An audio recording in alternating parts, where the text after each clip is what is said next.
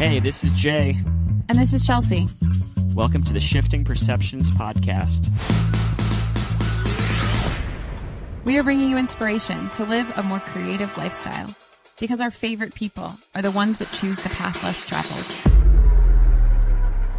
Hello, everyone, and welcome to the 21st episode of the Shifting Perceptions podcast. This week, we got to chat with Welsh Astrophysicist Geraint F. I got to exercise parts of my brain that probably haven't been used in 20 years. And you get to listen to all of Jay's dreams come true as he gets to ask his questions about black holes, time travel, and our universe. We move in and out of a realm of science fiction through this incredible interview with our very first astrophysicist.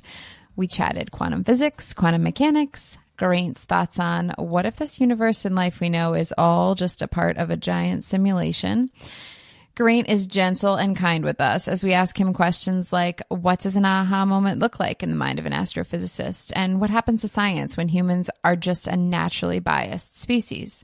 This interview will make your brain hurt, your universe grow, and your creativity burst into directions of patterns and new discovery. I hope you love every second. Stick with it. I know it's heavy at certain parts, but we get a little lighter as the interview goes on. Just a couple quick things before we get into the conversation with Geraint, which is awesome. So awesome. If you haven't done so already, may I please invite you to click subscribe on your podcast player of choice at this moment. And also a couple quick plugs. I'm an artist. I appreciate any and all support or love. You can find me on my website at jalders.com or on Instagram at jalders or any other social media platform. And my wife, Chelsea, is a birth doula, so if you're about to have a baby, thinking about having one, or know someone that is, we are in New Jersey, and you can find her at ommamasdoulas.com or on social media on Instagram at ommamasdoulas, and her personal Instagram is at Chelsea Alders. We love connecting with you guys and getting your comments on social media about our episodes and our guests, so please continue to connect with us on any social media platform. If you look us up, Shifting Perceptions Podcast, you will find us, and we will reply. Let's jump in. Geraint, are we saying it correctly? I don't want to screw it up with our terrible American accent. No, that was excellent. You did better than most actual British people. Oh, perfect. Well, that's good. I actually Googled it to make sure I was pronouncing it correctly. Did you know your name means old man in Welsh? Yes, I do. I am a Welshman, and I'm approaching the old man stage. Fair enough. So it's bright and early there right now, right? It's morning for you? Yep, 9 o'clock. It's not a particularly sunny day, but it's going to be warm. It's getting really hot this weekend, but it's pretty good. That's nice. It's like we're expecting snow right now, and it's nighttime, so okay. I'd rather be in sunshine. I don't mind the snow, actually. Oh, really? I'm the same way. I like it quite a bit. Yeah, and it never, ever, ever snows in Sydney. Ever. No. We were actually in Sydney it's going on 9 years ago. It's a beautiful, beautiful place. I'm excited to jump into this, and we appreciate the opportunity to talk to you. And I tried to do as much research so I don't sound like a dope, but I'm sure I will. I'm sure you're used to that, though. I love talking about science, so whatever the topic, let's go for it. Yeah, so let's jump in. So I think a good launching off point would be your book, A Fortunate Universe, that you did with Luke Barnes. I was looking a little bit into your work, and the idea of fine-tuning seems to be something that you're quite passionate about, which sort of is a big topic in the book. The idea of, is our universe finely tuned for life? Is it God? Is it a multiverse? I would love to hear you kind of explain that so I can understand it better and people listening can understand what the heck we're talking about. Okay. So as you mentioned, the topic of the book is this concept of fine tuning, and when we have our laws of physics, our laws of science, they're written down in mathematical terms. What we have is that in the laws of science as we know them, there are these numbers that essentially you cannot calculate. You have to ask nature why, what is the value of this particular number. So to give you an example, roughly 400 years ago now, Newton gave us his law of gravitation. And we know that that tells us what the force is between two masses, and it depends upon the mass of each object and the distance between them squared. But there's another number in there, which is normally written as capital G, which is known as Newton's gravitational constant. And we need to know how big that number is if we want to do any calculations. If I want to calculate the force between the Earth and the Moon and the Sun and Pluto, etc., you need to know how big G is. And you can't calculate that number. You've got to measure it from nature. And it turns out that these numbers are peppered throughout science. So you see it in the strength of the electromagnetic force, the way that atoms interact. There are all these numbers, the constants of nature, that we have to ask nature for. And one of the questions that has been raised over the years is are these numbers basically just a property of the universe? Are they just something that that's the way the universe is? And could they have been different? So, could the force of gravity have had a different strength in the universe, or could electromagnetism have had a different strength? And so these numbers are peppered around. And so, being scientists, we can imagine playing this game of, asking what would the universe be like with a different strength force of gravity, or different mass of the electron, or all these various combinations. And what we find is that if you sort of turn the dials such that you've got a different set of these fundamental constants, that the universe very rapidly becomes very different to the universe in which we find ourselves. You find that the universe very easily becomes very simplistic, or even dead and sterile. And so the question is, why do we have these numbers that essentially allow complexity to be in the universe? And that complexity, allows molecules to form, and from molecules, eventually you get life. And so, this topic has had, I won't say a huge amount of interest over the years, because lots of scientists don't think about the constants as potentially being different. But it's had growing interest over the years about why we see our universe to have this particular set of numbers. Does that sort of make sense? It does make sense. Yeah, I guess one of the questions I have as an offshoot to what you said is, do you feel like there's some sort of the human element of our egos? Maybe it's just the fact that we're looking at it from a human perspective. Like, does it even matter? Or is it just that our interpretation of it, putting our humans at the center of the hierarchy, that, of course, it's fine-tuned for us, but in reality, do we really matter in the grand scheme of things? Yeah, so you have to be very careful in this kind of argument. The question of fine-tuning is sometimes referred to as the anthropic argument, or the anthropic principle, and it's asking the question about, is this universe made for humans? And people get very upset because you don't need humans in the universe. You could have other kinds of life. I mean, if there are no humans on the planet, you'd still have dolphins, etc. Would the dolphin say, is this universe made for dolphins? Right. The question really is not whether or not the universe is made for humans. It's why does the universe have the properties that allow complexity to be in the universe? So humans are the result of the fact that we have 92 natural elements, and those 92 natural elements can combine in a whole different bunch of ways to form complex molecules, and those molecules interact in a very complex way to give you biological entities, and those biological bits and pieces interact in a complex way to give people. So the real question boils back down to, why do we live in a universe where we have so many different stable atoms that can join together in so many different ways to give eventually complexity in people? Because I can think of a universe, I can write down the equations whereby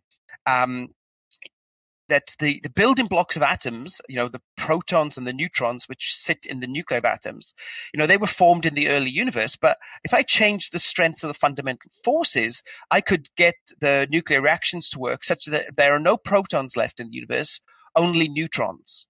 And neutrons are the most boring particles that there are in the universe. They don't have any charge, so you can't attract electrons, so they don't form atoms. And if you don't form atoms, you can't form molecules, and therefore you can't get complexity. So if I lived in a universe that was only neutrons, then there's no prospect of complexity. So you don't even have to worry about the question of humans. It's the ability to form any complexity whatsoever. So that's really what fine-tuning is about, is what allows the universe to have this complexity that results eventually in intelligent life. So, rewinding to what you said about how many scientists don't think to question a constant, do you find that in your own research, like, is that something, like, I almost feel like that's like a sentence of like the rebel scientist, like, I'm going to mess with the constants. But if you start to mess with all the constants that we have, like, isn't that a never ending, like a black hole, really? Like a never ending process of like, you could change everything?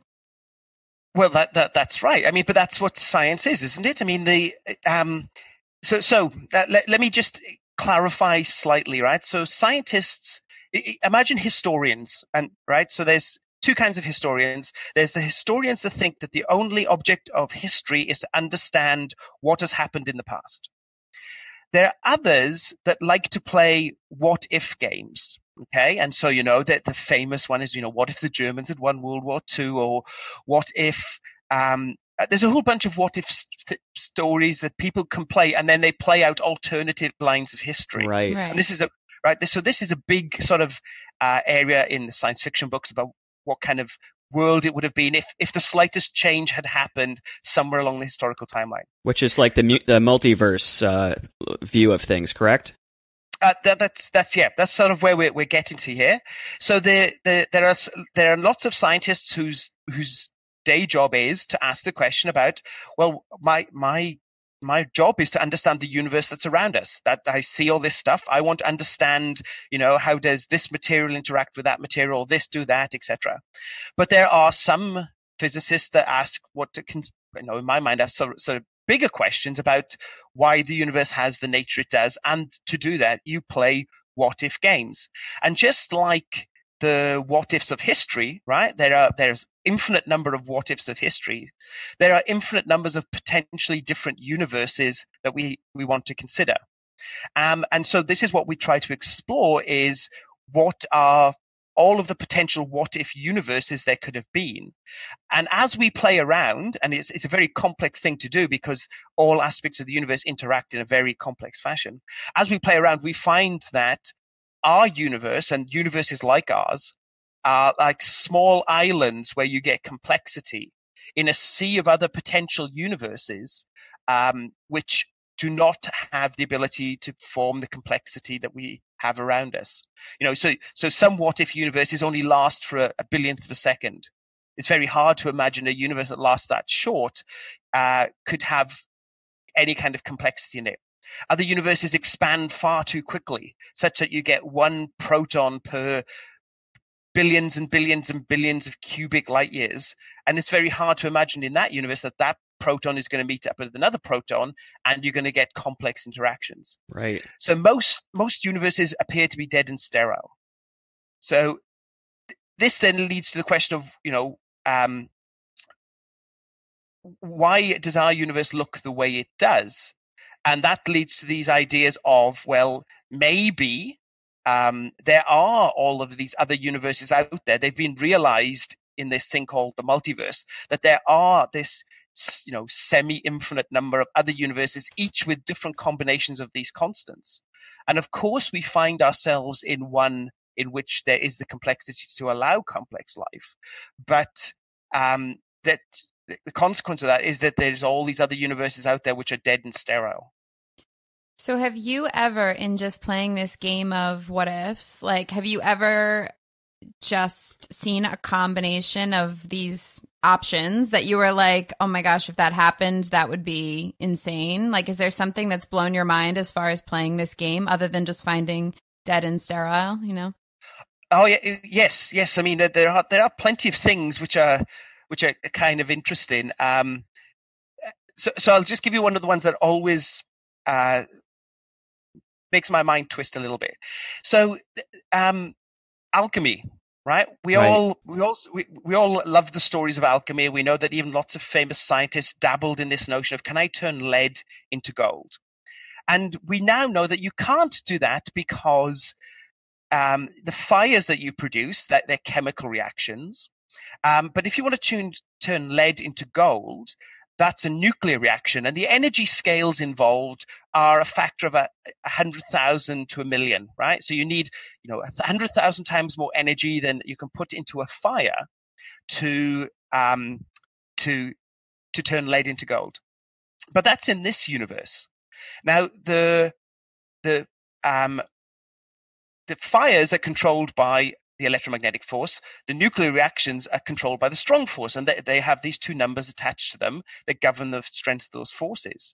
And so if you mess around with those values, then you can you can make the electromagnetic force stronger, you make the strong force weaker, and eventually they can be of the same kind of strength.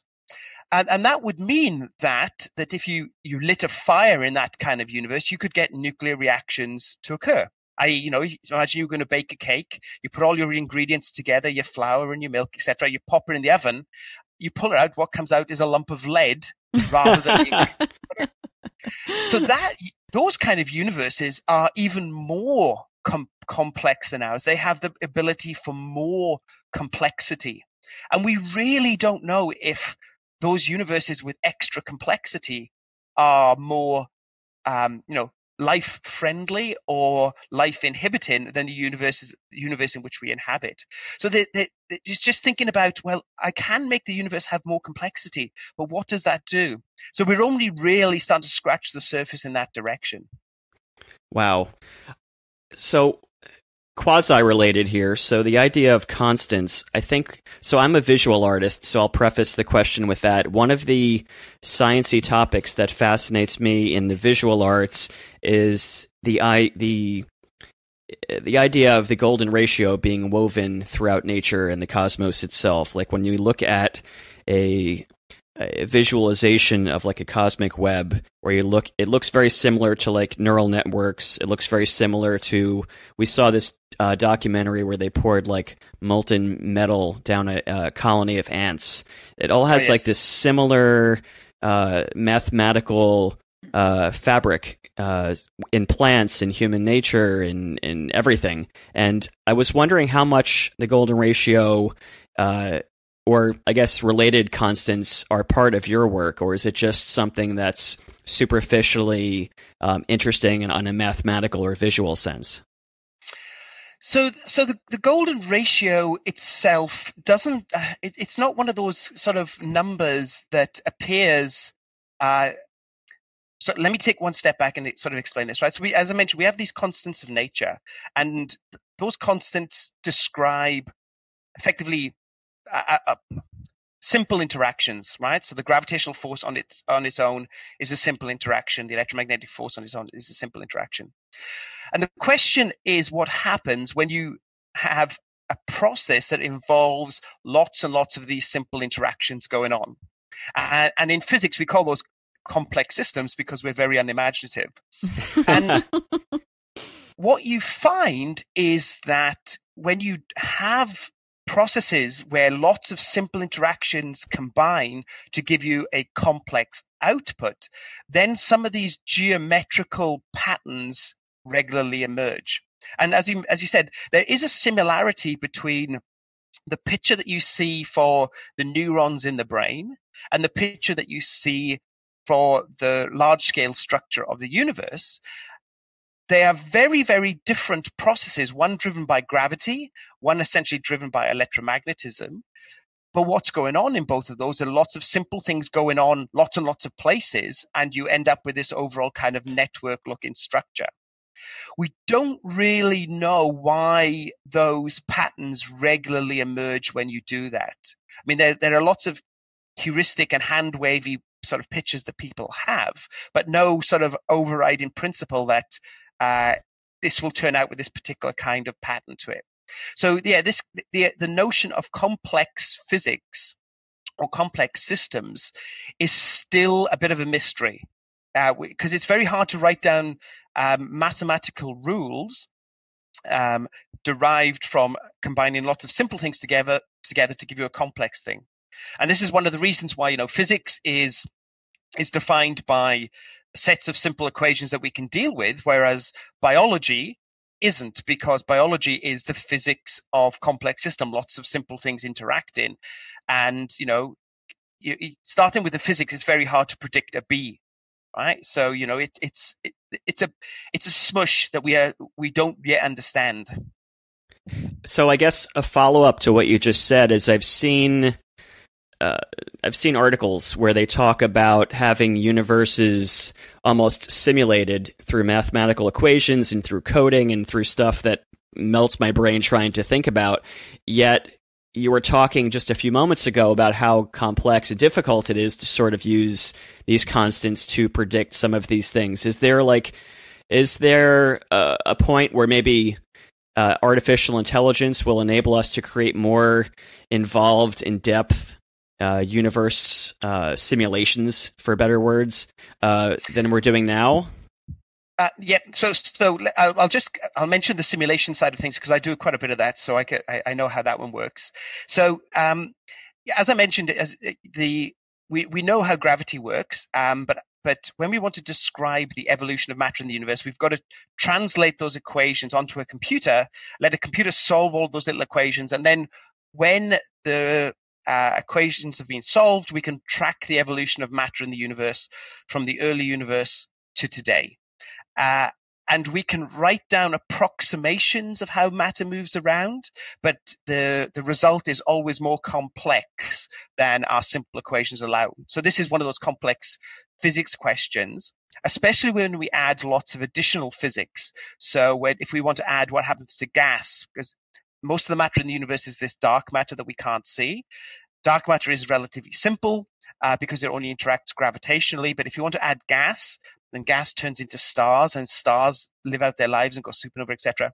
You've got to add all of those equations, and you can trace all that evolution through. And that normally involves very big computers solving lots and lots of equations for often years to give you the evolution of the universe from early times to today. And what we do is we actually play around with the laws of physics.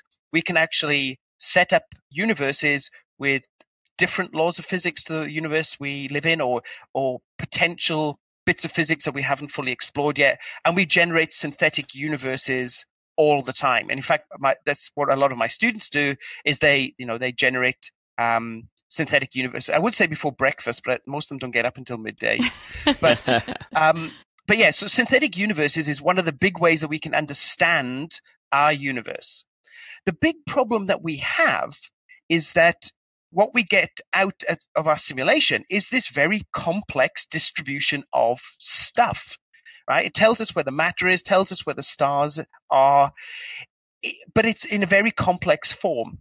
And then we get similar, but not exactly the same information from our telescopes. And we, at some level, struggle to do detailed comparisons between the two. I mean, we can do simple comparisons. We can sort of say, well, there's this many stars in the real universe and this many stars in the synthetic universe, so that's a good match. And there's this many lumps in the real as opposed to synthetic, so that matches. And the overall sort of network of stuff that looks similar. But what we really want to know is, where are the more subtle differences, the more subtle similarities? And of course, we are we are hamstrung at some level by the fact that we are humans, and humans have a particular set of algorithms in our head for seeing patterns and matching patterns. And we really need to have a more human-free way of analyzing these things to find out what it is that's interesting in there that our brain is not picking up. So we're almost restricted because we're too pattern oriented. Well, humans are very good at seeing patterns in things when patterns aren't there, because, that's the way our brain is wired. Yeah. And algorithms, the algorithms people are developing, see different things. And of course, this is all part of the issue of things like the development of self-driving cars. Human minds are I wouldn't say tuned, but they're very good at picking up things that move and things that dart around, and telling the difference between a child and a lamppost, whereas algorithms at the moment struggle to do that. Yeah. But they will get better, because we want them to drive like humans. It's one of the things that we want them to do. Not like all humans. Some humans are terrible drivers. This is true. But what we would like to develop is a less human approach to analyzing data that doesn't bring our biases based upon the way that our brain interprets things. And people are working towards that end. They are developing new methods to classify things and compare things based upon the entire artificial intelligence side of things. But it's an emerging field in astronomy and astrophysics. It's still not the dominant thing yet, but I think it's going to become bigger. That's like completely fascinating. Well, so I want to ask you a more human question here. So in this field, I feel like there's people that maybe gravitate towards this because they want to be up there in space and understand it hands-on. And then there's people that gravitate towards it because of the mathematics. Do you find yourself, like, if you could be in outer space doing research, you would do it? Or do you just prefer the grasping the mathematics of it all? Look, I would more than happily go into space. I'd really like that experience and to be working in space. But I was drawn to this area by the science side, and in fact, many scientists, professional scientists I know, were not like amateur astronomers when they were children. There are not that many stories of professional astronomers that who start off with, when I was a child, I used to gaze at the sky. I mean, I grew up in the UK in South Wales. I was lucky if I could see the sky through the clouds.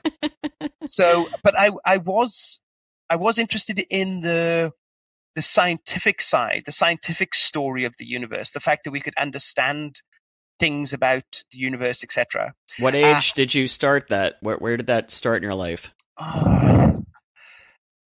Like I could imagine you in like in university, like just smoking a joint, listening to Pink Floyd, and like looking outside and being like, "Dude." So listen. Look. Like a lot of kids, I was interested in dinosaurs when I was very young. I was interested in the astronomical universe, as what you could read in books. I decided when I went to university to do physics, because I was interested in physics after doing my high school, and I tacked on astronomy because I was interested in astronomy, but I thought physics was going to be the thing that I would do at the end of the day. But then I discovered you could forge a sort of research career in astronomy, and I went down that route. So it was never a goal, it was never a target, and in fact there's lots of professional astronomers I know who are accidental astronomers. They were brought into it by understanding physics and understanding that you could bring physics to the universe and thinking, that is an interesting thing to do. So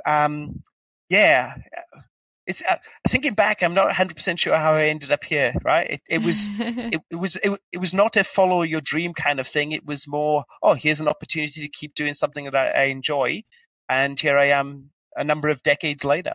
So I have a question on that. So what was your first major, maybe paper you wrote or thing that you had your major aha, like this is the coolest thing I've ever discovered on my own that wasn't taught to you? Oh my goodness. That's a tough question. I've had a couple of those kind of events over my career.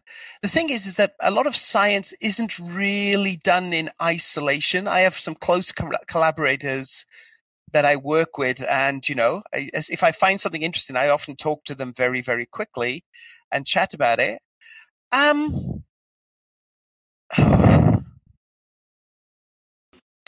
There's been a couple of I'm struggling to pick the ones that I can describe that actually make them sound like they're interesting. Nice. So if, back in the 1990s, let's go with this one because I like this one because this is working with a bunch of people that I still work with. They're really great people. What we were doing, we were looking at a group of stars in the outskirts of our Milky Way galaxy. They're called carbon stars. They have lots of carbon in their atmospheres. And we wanted to use them, use their speeds to try and measure the amount of dark matter that is in our Milky Way galaxy. And we were collecting the light from one of these stars, and we got the spectrum of light, and it turned out it wasn't a star at all. It turned out that it was a supermassive black hole located, billions and billions and billions of light years away. And so we scratched our head over this, and we realized that that it's very bizarre to see these objects so far off in the universe appearing as bright as stars in our galaxy. So, we twiddled the numbers, and we realized that this object was quite extreme. It was intrinsically, it had to be very, very bright. So 1 followed by 15 zeros times the brightness of our sun. Whoa.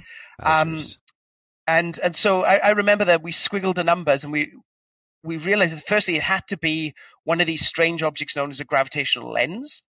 Its light was being magnified by something in between. And I did the lens modeling, and I sort of worked out that intrinsically it still had to be this really bizarre object.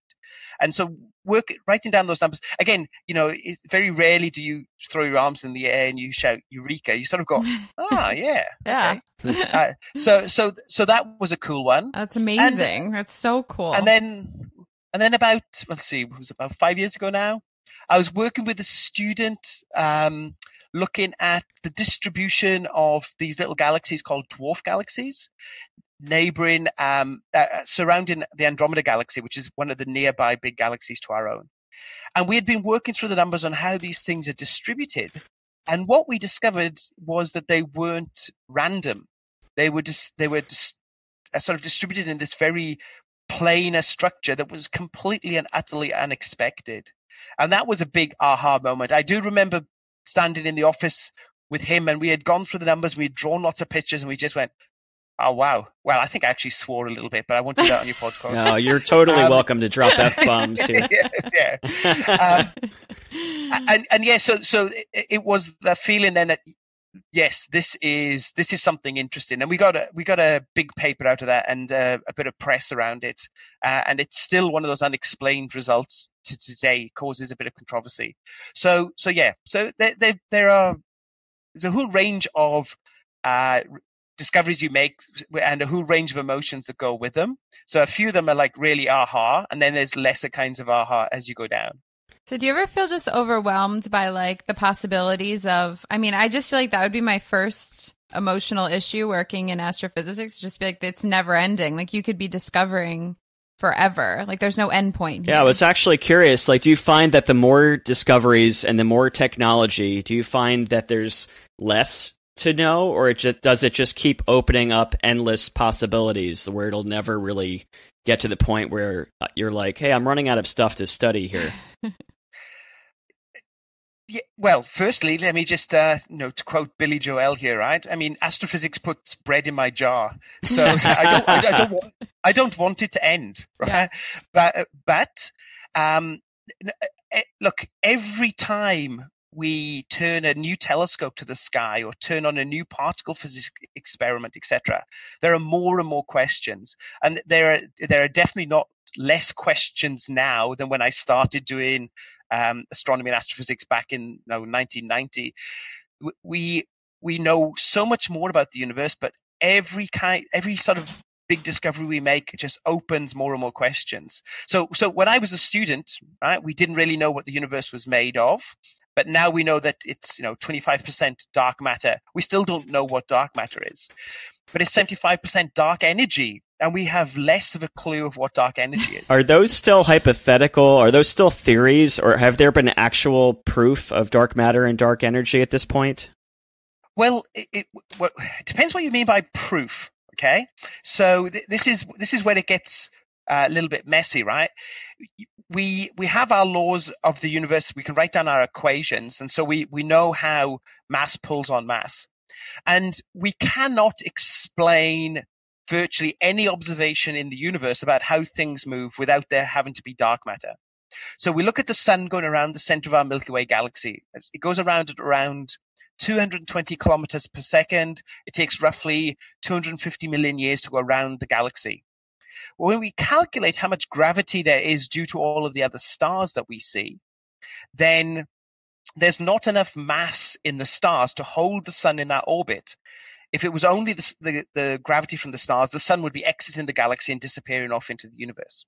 So we need dark matter in our galaxy, but we need dark matter in all the galaxies we can see to explain their motions. And we need dark matter to explain the motions of galaxies amongst themselves. So either our equations are wrong, right? We've gotten gravity wrong somewhere, or we need to put it in this dark component. And similarly with dark energy. So dark energy was discovered at the end of the 1990s by looking at the expansion of the universe. We have our equations for the cosmology of the universe, and most people expected the universe to be decelerating, slowing down. But these observations that we got at the end of the 1990s, and many observations since, have showed that the universe is actually accelerating. The question is, given the equations, what do you need to have in those equations to get the universe to accelerate? And you need to put a term in, which is this dark energy term. So again, we could have gotten all of our cosmological equations wrong, but they seem to work so well. I mean, gravity seems to work so well, etc.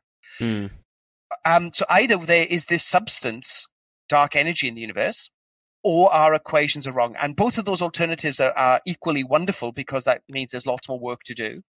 But I guess the prevailing idea is more towards there is this additional energy in the universe. Okay, so I have a question on this, because I'm just wondering if there's a connection between the empty space of the universe itself, as you're describing, where we are currently using like dark energy and dark matter as a possible, most likely suspect scenario. Now, is that related on, let's say, an atomic level or even a quantum level, where we are 99 point a bunch of nines empty space, where we are fields of energy, where protons and neutrons have such huge amounts of space between the center of an atom and the electrons orbiting it? There's so much empty space in an atomic level and a quantum level. Is that also dark energy and dark matter, or is that something you don't even think of in your field? So lots of people think about these things, so that it's actually a very, very good question. So let's deal with dark matter first. So most people, many astronomers and particle physicists, they think dark matter is a particle. Okay, so they think it's something missing from what's known as the standard model of particle physics. So it would be something like the electron, but a lot more massive, without the charge, so it doesn't interact electromagnetically, etc. So there would be these dark matter particles dotted through the universe. Now, dark energy is something different. They don't think it's a particle, and they think it is related potentially to these fields that we see in the universe, as you mentioned, these quantum fields. Now, we have a minor problem in that on the large scale, the universe is described by Einstein's general theory of relativity, which is the thing that describes how gravity works. If you look on the small scale, on the atoms, etc., the universe is dominated by quantum mechanics, which is the electromagnetic force, the strong force, and the weak force. And the problem that we have is that the description of gravity in general relativity and the description of forces in quantum mechanics, they sort of don't really mesh together very well. Okay, so mathematically, they're quite different beasts. But people think that dark energy, which is inside the equations of general relativity, is somehow related to the quantum fields that describe the universe. So there is a thought that that's the case. And what, of course, you've got there is that in terms of quantum mechanics, empty space isn't truly empty. what we're talking about is something known as the quantum vacuum. And there's this idea that empty space actually seethes with this energy, which essentially pops in and out of existence. And again, people often think, that particle physicists make this stuff up after too much time spent in the pub having a few too many beers. But this notion that the empty vacuum of space has energy is actually a very important concept in modern physics. So, one of the great successes is calculating, the energy levels of the hydrogen atom, right? This is something that students will calculate in their possibly their first year physics class at university. It turns out that the details of the energy levels of the hydrogen atoms, you need to take into account that space itself has this energy to get the relationship between the predictions from theory and what we see experimentally to match. So we need to just acknowledge that space has this energy. So we think that maybe space has this energy, and this energy is this stuff that we see as dark energy. The big problem is when you calculate the amount of energy that you have in the vacuum, and you compare that to the amount of energy that we have in dark energy, they differ by an immense factor of 1 followed by around 120 zeros. So the theoretical prediction is just way off from the amount of dark energy that we have in the universe. So there's this real struggle to understand why this ideal suspect, this quantum vacuum energy, is not the stuff that appears in the equations of general relativity.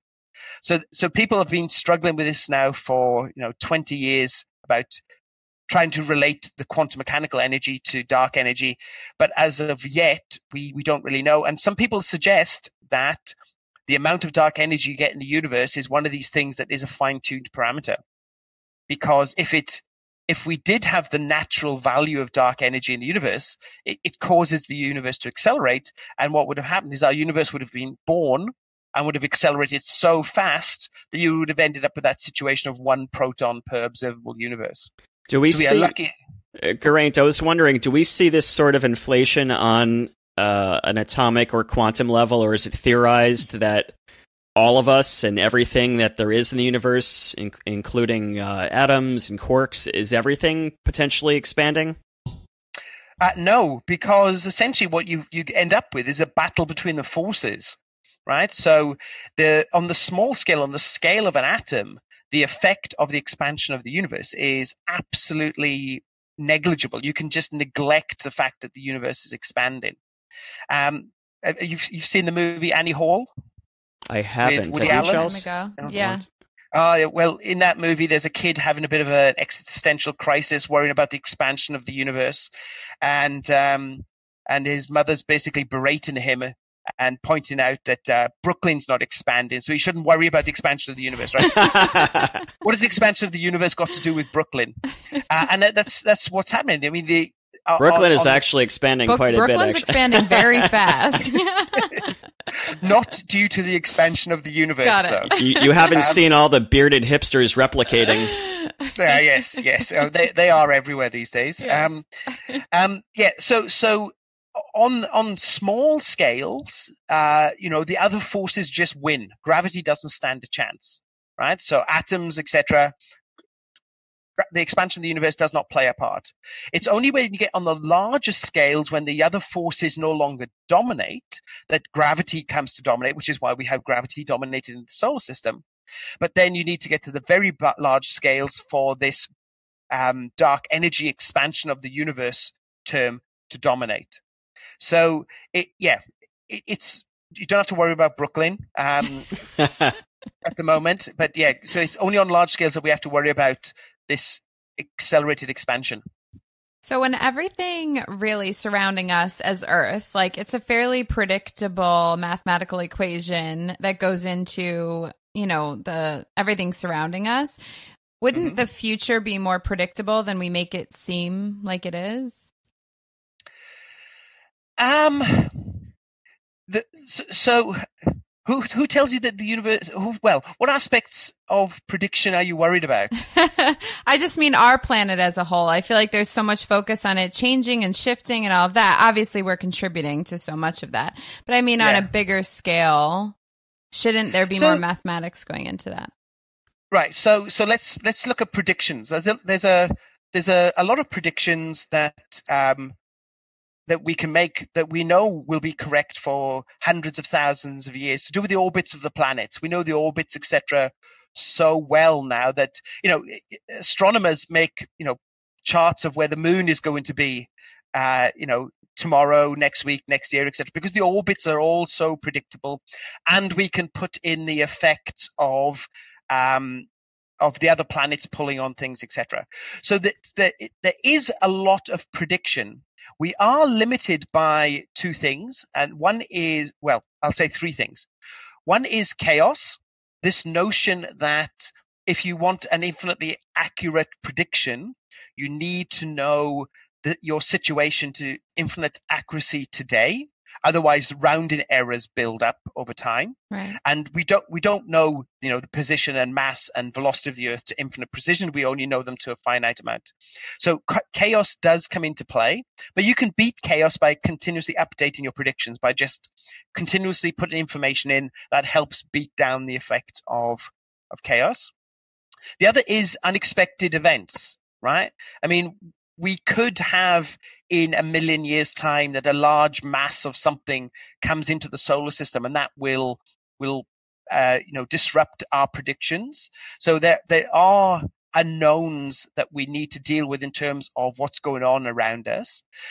But for the very long-term future of the universe, I guess the bigger things are uncertainties in our laws of physics, right? Because there could be things which are, very small scale effects today that we haven't detected that may come to dominate the universe into the future. So just to give you an example, when the universe was very young, dark energy was irrelevant. Because the density of matter was so high that the effect of dark energy and the accelerated expansion of the universe, they were irrelevant. Nobody at the time would have been able to detect them. But as the universe expanded and matter thinned out, and the density dropped, then eventually dark energy came to dominate, and it now dominates the universe. Now, we don't know if there is another underlying sort of dark energy kind of field there, which we haven't yet detected the presence of, which will come to dominate in the future universe. So there are uncertainties in terms of our laws of physics, in terms of what we know about the universe and how the laws operate, which could affect our very, very long-term predictions. Wow.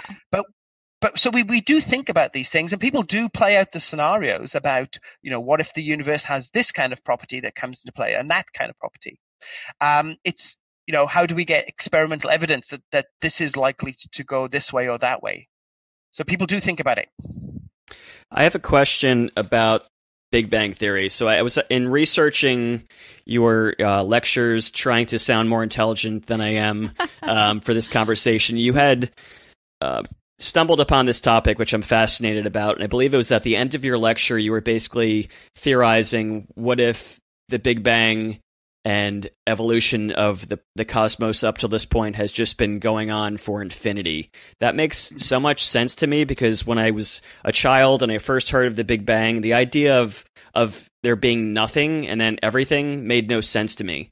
So I would love for you to talk about that. And then something else that I've always just maybe in my college days, maybe smoking something I shouldn't have been, I pondered upon the idea of is it possible that a black hole or something like it, sucking in light and energy and mass and particles and everything, it condenses at such a point in such a dense matter that at some point it just explodes out the other side to another dimension, and that in itself is almost like a Big Bang? Is there any validity to thinking something like that? Okay, so there's a lot of questions there. So let's I've been wondering my whole life. Help me out here. Okay, so let's pick them apart, please. So let's go with the first one about the Big Bang and the birth of the universe. I mean, some astronomers get very caught up in the terminology here, but let's talk about the birth of the universe as it is. So as I mentioned, the cosmological equations, as we write them down, are written in the language of Einstein's general theory of relativity. And you can trace the evolution of the universe from start to today, and with a naive reading of the equations, what that says is that the universe was born at this point, and at that point, time and space came into existence, and we have the universe that there is around us. And so there is so in that particular picture, there was no before. There was a day without a yesterday. Now, as you mentioned, that makes a lot of people very uncomfortable. It is a potential, but it makes a lot of people very uncomfortable that there is this notion that the universe was there was nothing and then the universe was born.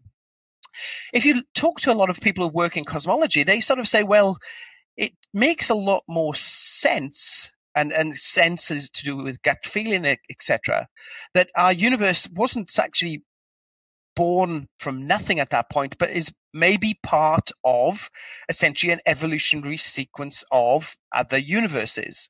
And there's a whole bunch of ideas. This is the thing, we run more into the scientific speculation than scientific theory at this point.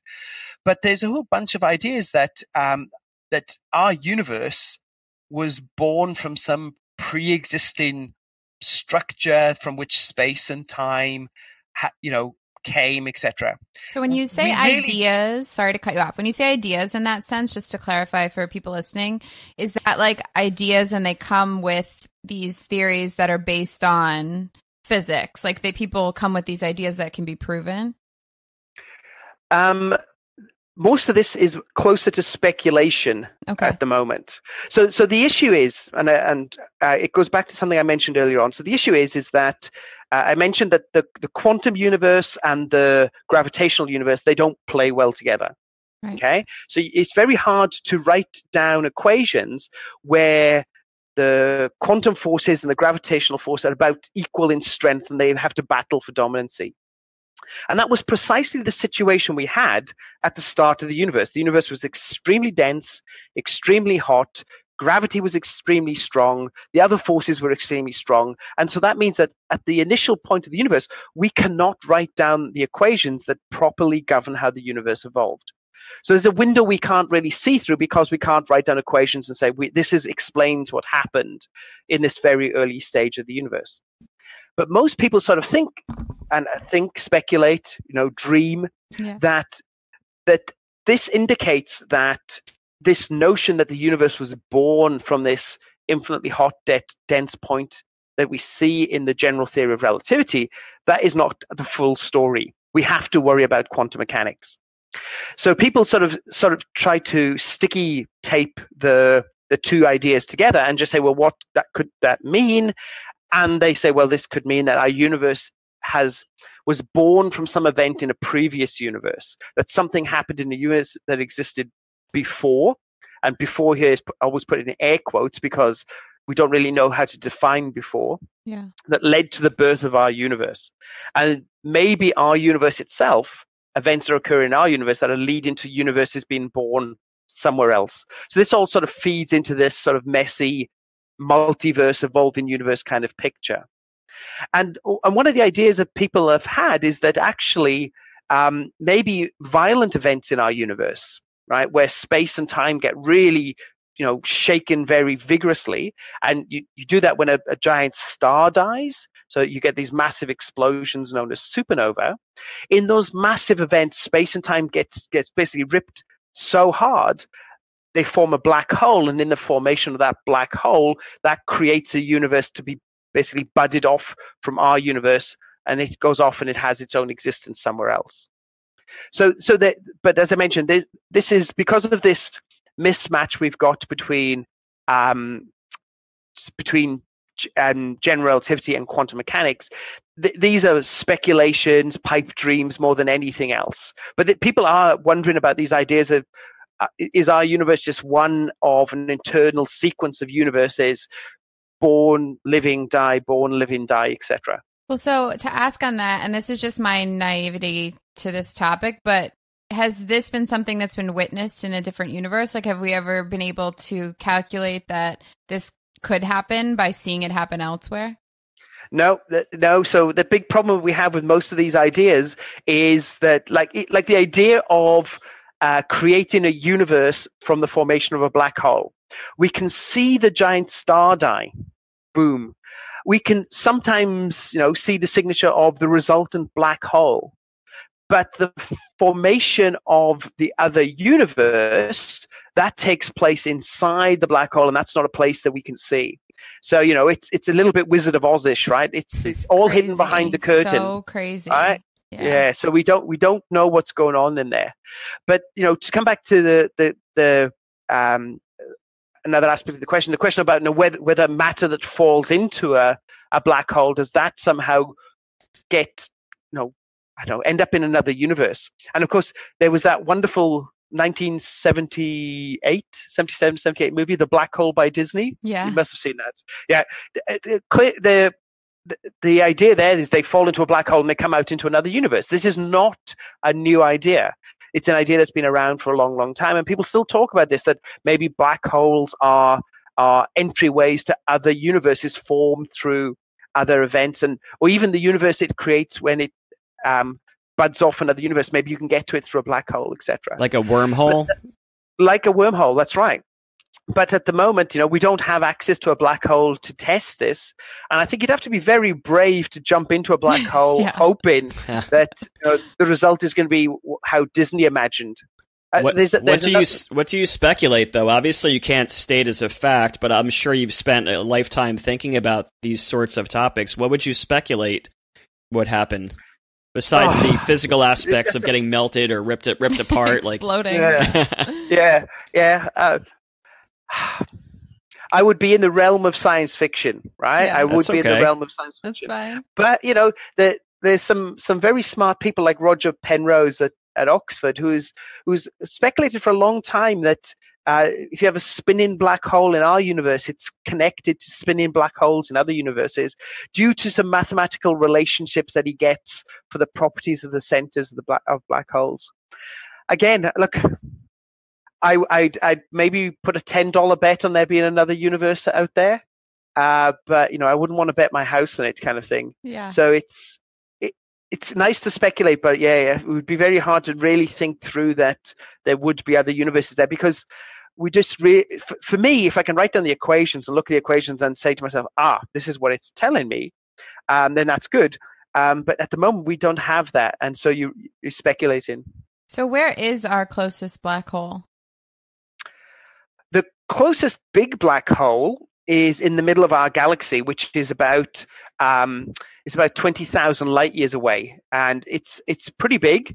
It's a few. Let me get these numbers right. 100 million times the mass of our sun. Wow. So most galaxies have big black holes in them, and we're now seeing this black hole through its influence on objects moving very close to it. So we see stars basically orbiting what appears to be nothing. And so there's a group at UCLA that have been doing this for the last couple of decades, tracing the motions of stars. So we know there's a big black hole in the middle of our galaxy, but there are smaller black holes scattered around, right? And some of them we can see because they're eating material, and that material gets very hot and it glows. But there are others probably not that far away, relatively, that we don't see because they're just black and they're not absorbing any matter, so we just don't see any signature, and they're probably just wandering around the galaxy. So some might be relatively close. Wow. But they would be a lot smaller. They would be about the mass of the sun, or a couple of times the mass of the sun. That is fascinating. So I'm going to bring you back to one of your lectures, and I'm going to ask if you remember that Douglas Adams quote that you gave at one of your lectures, which sort of really impacted me. Do you remember which one I'm referring to? Is that the one about that some people think this is a bad idea? I can't remember the exact words, but the one about... I have it written down. I just didn't know if you had it off the top of your head. But that if we ever work out what the point of this universe is, it will disappear and be replaced by something Boom. Yeah, that's the one. It'll be replaced by something even more bizarre and inexplicable. Yes. So when you said that, I was like, whoa. It just made me immediately think of like simulation theory, which relates back to what you were talking about earlier with literally simulating these universes that your PhD students are working on. How often do you think about that? What is your thought about simulation theory? Like the idea that we might potentially be in a simulation itself. Like there's no mathematical reason to think that we are in base reality. Is that something that you could touch upon? Yeah, so the simulation hypothesis, simulation idea, etc. Some people immediately just recoil from it. They don't like it, and so they don't even want to them, it's obvious that we're not in a simulation. But you ask them how it's obvious, and then you never really get anywhere. To me, it's a possibility, right? So the fact that we are currently simulating universes ourselves, right? With our barely evolved monkey brains, we are able to simulate these big chunks of the universe, very coarse resolution, etc. This is something that we've learned to do over the last few decades.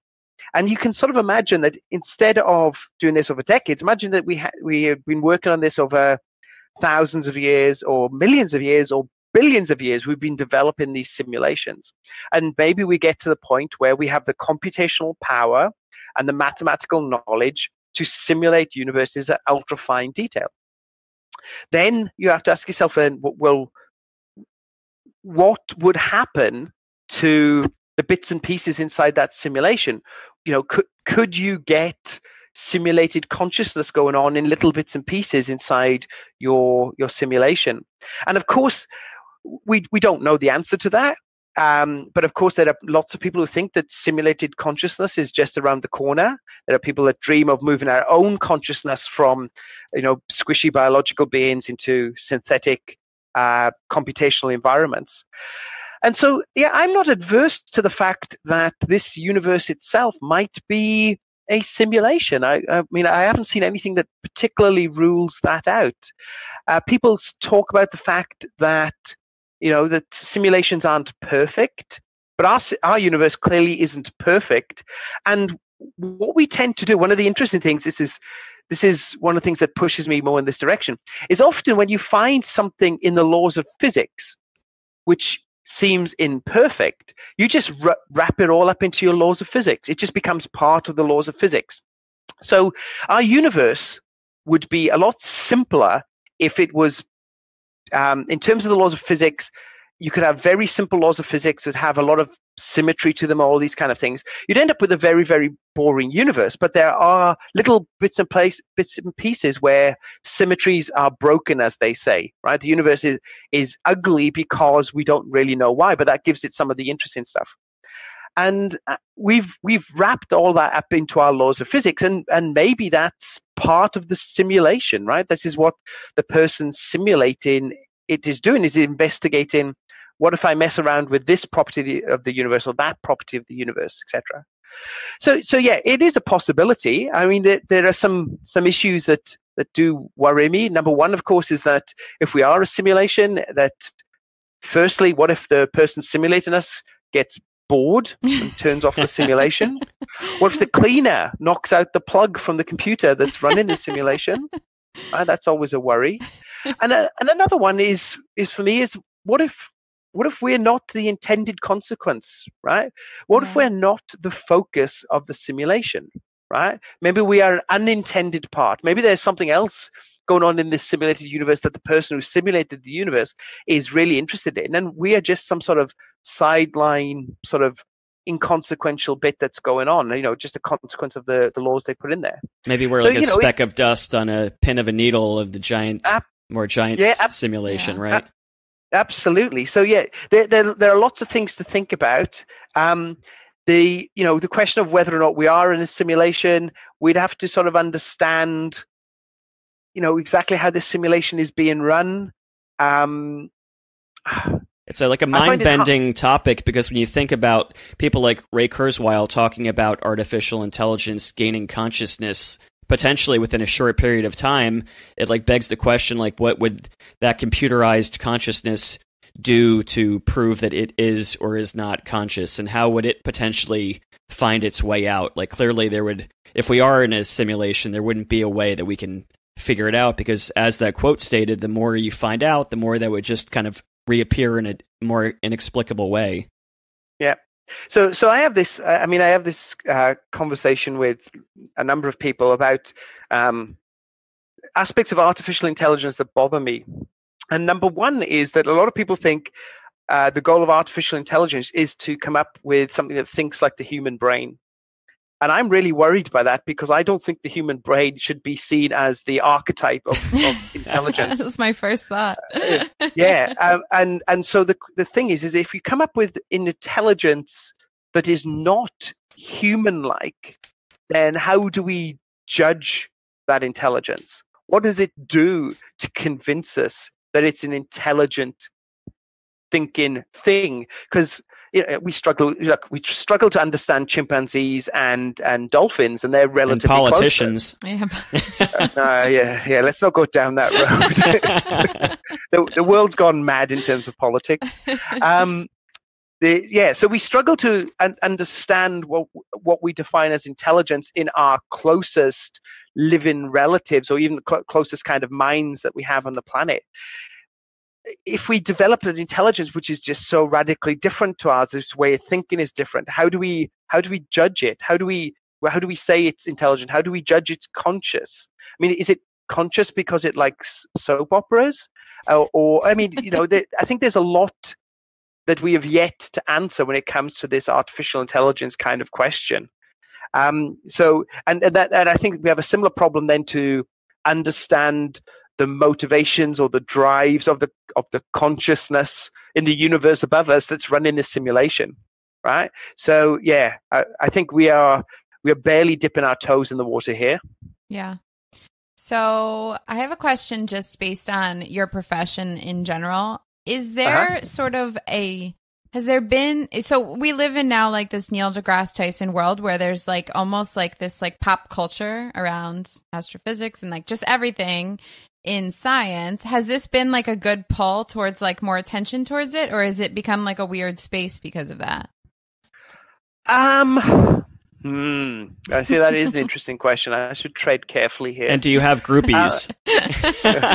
Do I have groupies? I definitely do not have groupies. Okay, I'm going to choose my words carefully. So with a lot of professional scientists, they don't see that fanboy and girl side of science. Yeah. Okay. Lots of them come into so they will experience, like my generation, lots of people experienced Carl Sagan and cosmos, etc. And so you do get the wonder of the universe, but not a lot of them became fan boys and girls, because to be a real professional scientist, I should say, takes more than being a fan of science, right? You do need a particular set of skills in terms of mathematics, computation, etc. Right. And having the wonder of the universe is not enough to be a scientist. Now, so don't get me wrong. I actually think that the more outreach there is about the science of the universe and what we know about the universe, the better. I think it is a very good thing that people know that we are finding out about the universe, especially seeing that, a lot of it is taxpayers' money. And I would like them to think that we are spending their money and learning about the universe. Right. I do worry slightly that part of the outreach side misses the grunt and the grind that goes into doing science. Right. So, there might be a lot of people that sort of say, oh, I saw Neil deGrasse Tyson when I was 10 years old, and therefore I decided to become an astronomer. And then they discover that mathematics is really not their thing. Yeah. And so it takes more. And I actually wish there was a little bit more of this, what you need to do science as part of science outreach. And so it has its positives and its negatives. It's fascinating because I think he's sort of like he's simplifying it for our generation so that we can appreciate it more. But then that's what I was wondering is like, is there that other side that it's oversimplified, basically? Yes, I think the aspect of doing science does not come through, and we see this, I guess, with our students, in that they come in and they might have that more dreamy view of science, and that more, I'm going to win a Nobel Prize kind of thing, right. And then when it gets into the fact that it at some level is hard work, right? It takes a lot of work to think and write down ideas and process them and compare to observations before you get to your eureka moments, gets somewhat lost. But how you sort of wind that into the outreach story without boring people, I don't know. I mean, I guess it's like a lot of things when you see any profession. You get to see the wow factor of that profession, but not probably a lot of the grind that goes into that profession in the background. That's probably a really good thing. Otherwise, we wouldn't have very many policemen or lawyers or musicians or anything for that matter, right? Like, absolutely. Look, yes, it's good to be sold the dream, but I think a dose of reality as well in understanding how that dream is achieved is important. Yeah. So I think like the arts is a good example of that, because when I was young, I saw artists doing things that pulled me in, and obviously I had no idea on the other side of it the amount of work, and coming at it from the angle of an artist again, a big physical, spiritual, mental state for me is like the state of flow. That's a big thing for athletes. I was wondering, is that state of flow where time sort of like vanishes and ideas just come to you and you feel completely inspired? Is that part of your work, or is it much more like left-brained, analytically metric-based stuff that you're working on? Or do you have like moments where you're just hanging out with your buds, or you're in the shower and you're like, oh my God, and like these ideas just take you over? So that's a tough question, because it's very hard for me to think about my thought processes. I have definitely had wow moments where I have had realizations. I have had them when I was in the shower. You do get like, that's why that looks like that moments. But yeah, it's hard. So let me put it this way. It's not a 9-to-5 job being a research scientist, right? At some level, it becomes I wouldn't say all-consuming, but it's always there swishing around in the back of your mind. And I think it can be difficult to fully, absolutely, and utterly switch off from your day job and go off and do something else. And so sometimes, you have a problem, you call it a day, something's ticking over in your mind. You could be sitting on the train, listening to a podcast or something, and then ping, something comes into your mind without you really thinking about it. So I think for a lot of scientists, that stuff just continues to swirl in the background and sometimes comes to the fore, and you have those kind of insights and ideas. But it's not always like that. I said it's very hard to describe. It's so interesting to me because it's actually an exact parallel. And like, obviously your brain is working on like very deep and intellectual stuff, but Jay actually, like when he's painting and then tries to leave painting, like if he's been painting for 6-7 hours straight, like we'll be driving and he's still working out the problems to like everything looks like a painting to him. I'm like, can we turn it off? And it's not possible. But then like, it's like, I guess what I was reaching to with the question, it's like, but then when I am painting, there are moments, and unfortunately they don't last as long as I wish they would, but there's these moments where like I feel like my brush is doing the work for me and I could not make a mistake if I tried. And of course, shortly thereafter, I fall on my face and screw up, but I feel like it's those magical moments that keep me charging towards the idea. Yeah. So, I mean, some of the things I have along those lines is I can be thinking of a result and a way to get to that result, and I keep it's hard to describe how one thinks about maths, Yeah. Right? But I sort of picture things going from one thing to another, and again, it's similar. You sort of think it's all happening by itself, but often you often end up in a heap. So I can see there's lots of similarities. I mean, I'm assuming most human minds are relatively similar, and even though there's this issue between the differences between the arts and the sciences, the notion of creativity in both must have similar processes behind it. And even if I said painting as opposed to thinking mathematically, there must be similar kind of ways that it swishes around in your mind. But yeah, for me, I've never really thought that hard about how I think. So for me, it's just a lot more things just sit there, and then either the answer comes or it doesn't. I always picture, did you ever see A Beautiful Mind? That's what I picture, where the numbers are floating to the solution. They just appear in front of you. Yes. So they, I mean, I know I have met mathematicians who do that. They essentially sit there looking like they're in a trance. Yeah. And then they just go, and they've got the answer. But, you learn how to think about things. You learn how to, like when I work with bits of data or simulations or something, you learn how to get all that into your mind and how you should be picking that apart and analyzing it. And so, a lot of it is done in your brain without having to write everything down. But yeah, I'm not good at understanding these thought process things. Well, have you created like a system for yourself? Because you can't retain, the amount of information and learning that you've done throughout your entire career.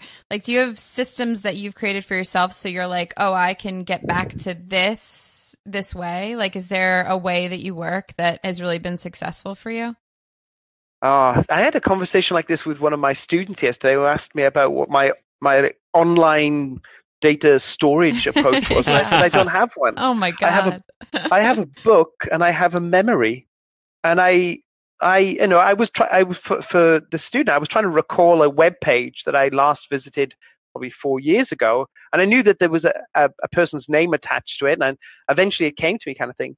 So I think memory for me is a big part of it. I mean, my big problem is that much of my memory is taken up with lyrics from 1980s music.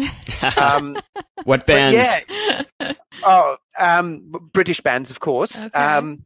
Yes, lots of David Bowie lyrics, etc. Nice. Queen. Thanks. Yeah. So yeah, I don't really know. I don't know. For me, I would not say I've got a good memory. I'm terrible with people's faces, terrible with people's names, remembering events with people. But lyrics and remembering bits of information that I've picked up, that all sits in there somewhere.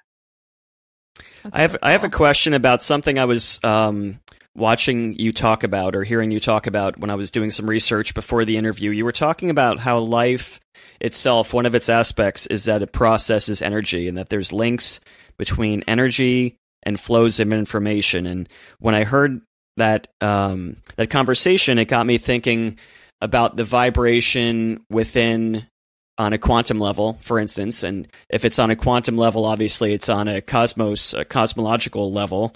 And is that vibration potentially a sign that the universe itself has a consciousness that we're unaware of and we are just part of it? See, that's a big question. Well, that's why I'm asking you. Yeah. You have a big brain, Geraint. There's a lot of aspects in there. So the notion of energy and energy powering intelligence, I think that's an important one, right? I mean, clearly, you need energy to think, right? You just stop eating for a day and see how well your brain ticks over. But exactly how thinking occurs in something like a brain and consciousness occurs in something like a brain, and trying to extrapolate that to something that's not a brain, I think we just do not know how to do. I mean, I actually think we don't even know how to define consciousness in our own brain, let alone asking questions like, is the universe conscious? Right? Because, I mean, what is consciousness? There's 1,000 different tests of consciousness, and like all these things that are exceptions that prove the rule. So I would say that science would not have an answer to that kind of question because we do not really know what we're defining. Is it easier to ask if there's some sort of collective universal life? Like, I'm just kind of curious, what, in your opinion, makes particles in a rock, those quantum particles that are vibrating that make us see a rock, even though it's 99.99999% empty space, that vibration itself, is that potentially life, consciousness, or some word that's not coming to my mind? Only if you have a particular definition of what consciousness and life is, I think it would be. So to most physicists, that energy in the shaking of the atoms, etc., that's just energy that arrived there from heat, motion, etc. It's just random energy. It doesn't do anything coherent. It doesn't. It's not a way of thinking. It's not a way of processing energy, etc. So I said to most physicists, they would just say that's not what I would consider intelligence. But just as a complete aside, do you know there was a science fiction writer in Britain called Nigel Neal? He wrote the Quatermass stories, probably not big in America. Yeah, I haven't heard of it, but okay. So he made a little TV series or TV show back in the 1970s called The Stone Tape, whereby that material substances, stones, recorded sounds. They processed information, right? And this sound, it was released, and how people interpreted ghosts, etc. Right. All part of a sci-fi story. So that sort of leans more towards the kind of thing that you're talking about, that this inanimate object is somehow storing information and processing and releasing information. And I think most physicists would say that it's just random fluctuations of energy in an object. It's not something that I would define as life and consciousness and intelligence. So the information or the vibration itself could be information, but that information might just be creating the mass that we see visibly, potentially. Yeah. I mean, the thing is, you can store information on a hard drive. Would you say that a hard drive is alive? Is it consciousness? I guess as much as a rock. Yeah. So if you change your definition, then you could. But said this is where you run into the messiness of these definitions, right? We struggle to define what life is, let alone intelligence and everything else. So it's a bit of a minefield. Well, it's also we come right back to that topic of, like, do humans look for patterns and all of this where there isn't any? It's interesting. Yeah. Yes, exactly. And I said you have to be very careful. We're very good at fooling ourselves into seeing things that aren't there, right? So the science tries to be separate to that. We have to remember the science is done by people. But yeah, we have to take this thing into account that human brains are biased in a particular way. So speaking of things that aren't potentially there, I would love your opinion on some hot topics that everyone loves to talk about. So time travel. Do you have an opinion? Time travel. I love time travel. In fact, one of my favorite books. I was going to say we're actually talking to you. I think you're in Sydney now, currently, right? Yes, and I think I'm. So you're tomorrow. We're actually in the past. So I know, it's really freaky. We should set up some sort of some scheme where I can get you the results of games that are going to be played, and we can put some bets on. Right? Yes. Yeah. So look, time travel. Time travel is an interesting one. Time travel into the future, we know is possible. Right? Because firstly, we're already doing it. Yeah, right now. and we also know that we can change the rates of relative passage of time through traveling in the universe or being in particular places. And the big question is, of course, is time travel into the past. And the laws of physics don't rule it out. That you could bend space and time in such a way that you get time travel into the past. The big question we have is whether or not that it could ever be physically realized. And at the moment, we don't know. We really don't know.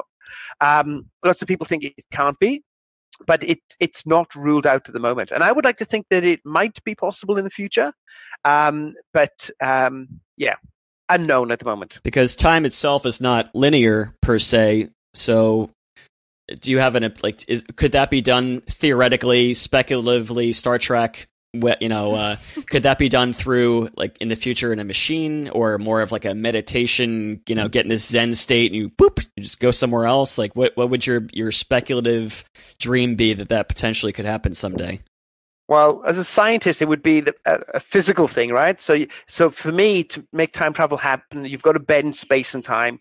To bend space and time, you need to have a lot of energy in particular places and configurations. So that would require some sort of machine. So it would be a physical time travel device. As I said, I'm not saying it's definitely possible, but it's not ruled out at the moment. All right. So fair enough. We're counting on you. Let's do this. Are there any questions that are keeping you awake still at night? What's your version of equals MC squared that you hope to leave planet Earth leaving behind?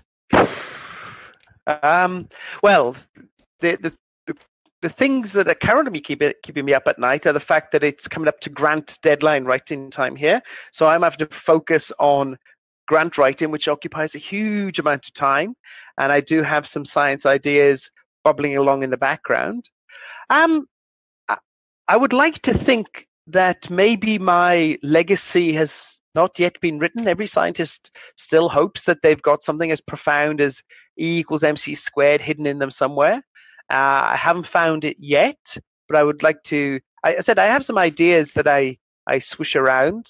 Everybody's looking for that big discovery, but yeah, at the moment, I'm not sure. I'm really not sure. So with a bit more work, hopefully, I will get that true eureka moment.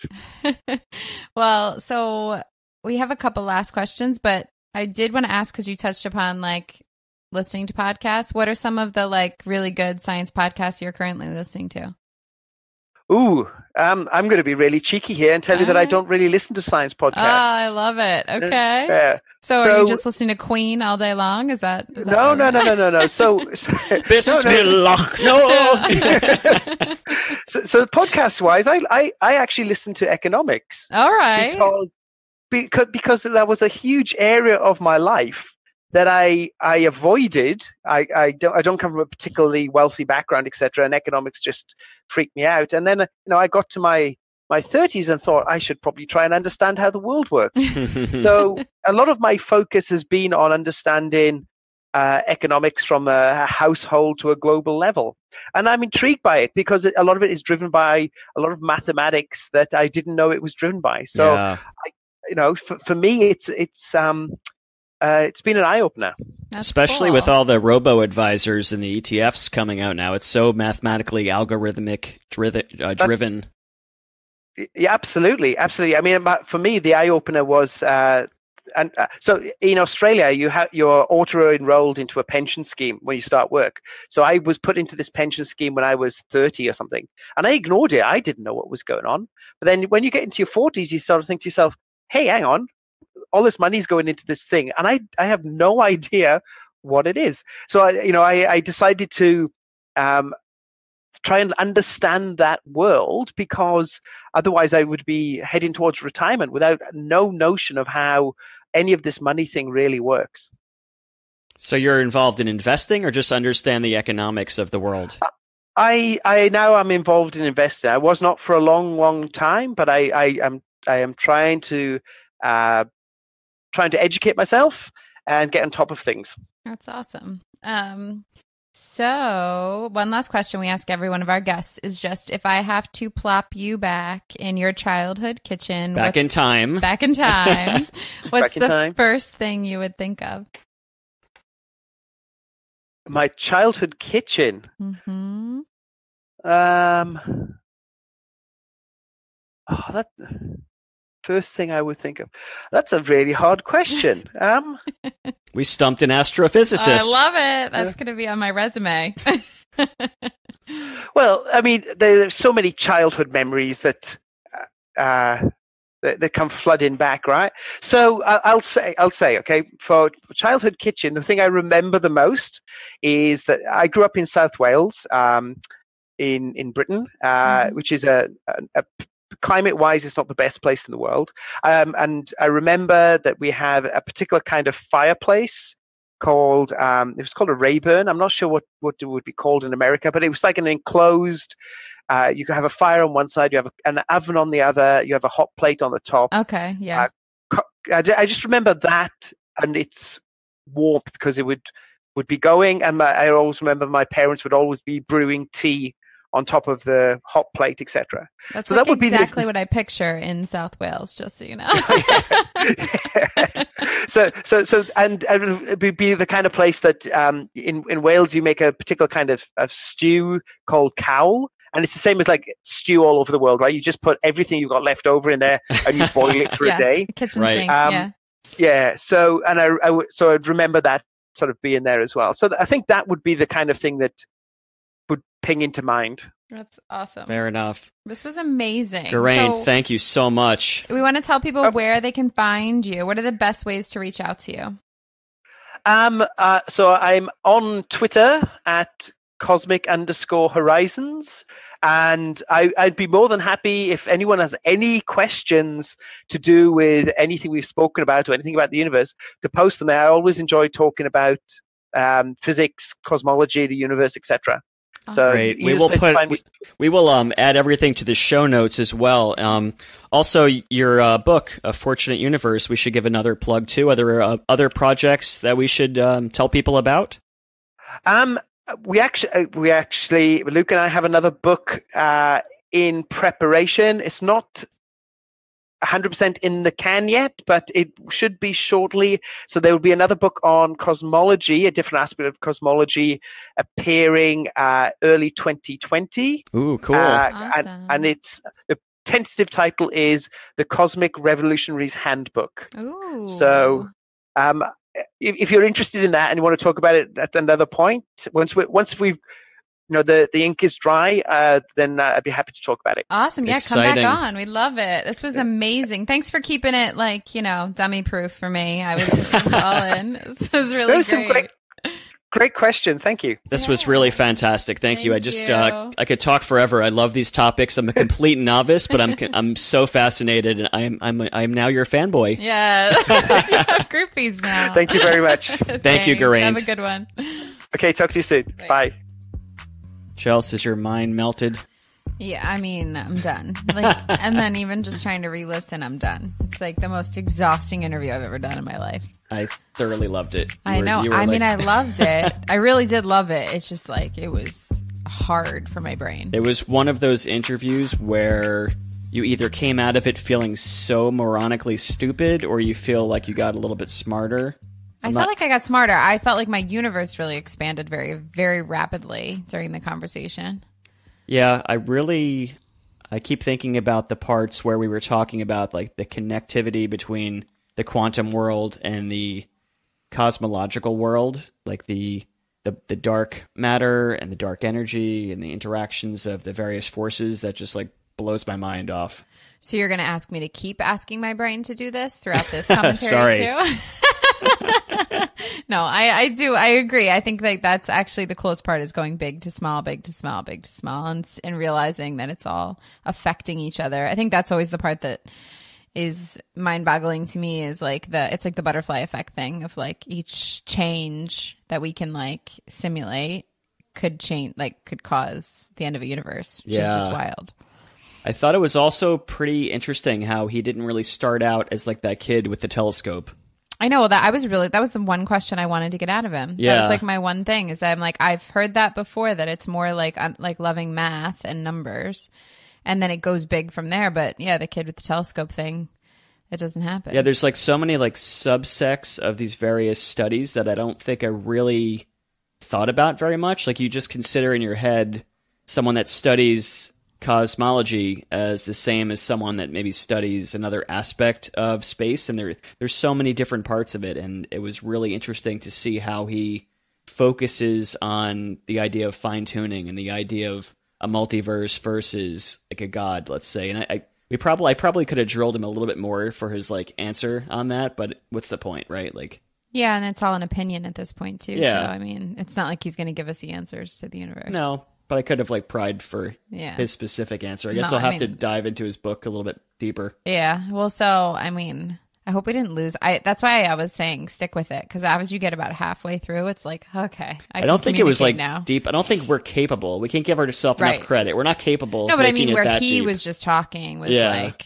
yeah, and this was like big on my brain. That's for sure. I slept well that night. I feel like it really put to good use all these like nerdy books that I've read over the years. It was cool to like.